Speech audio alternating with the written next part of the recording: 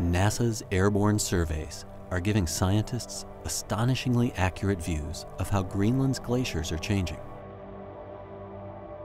Laser altimeters map the very details of glacier surfaces, and flights spanning 2 decades reveal the dramatic changes that have taken place.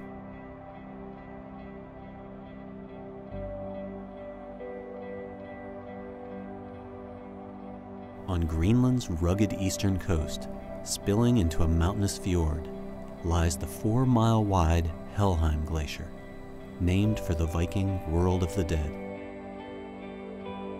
It's had a wild ride over the last 20 years, first rapidly retreating and thinning, then partially recovering its former extent.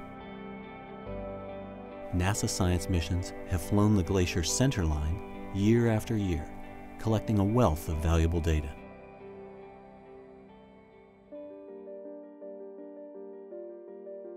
It all begins with a single beam of light.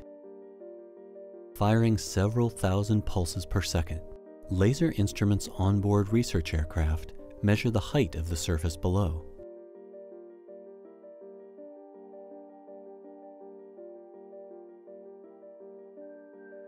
The lasers spin in a 250-meter circle, providing a swath of data that can be turned into a topographic map of the ice.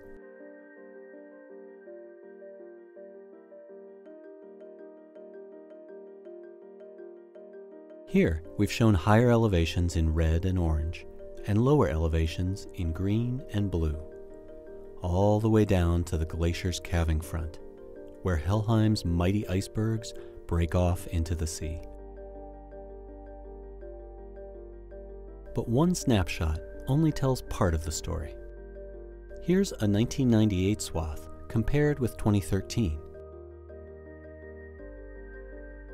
We've changed the color scale to highlight the local differences in elevation.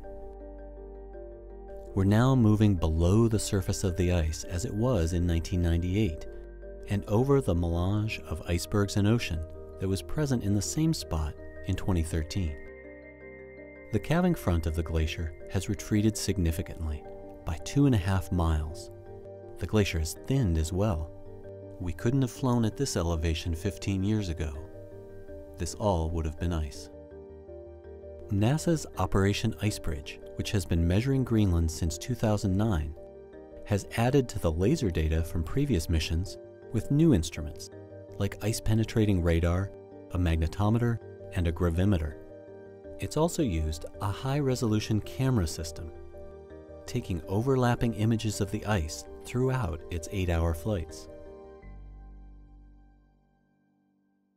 These images can be pieced together into a mosaic, and since they overlap, provide us with a stereoscopic view of the ice and an elevation model of their own.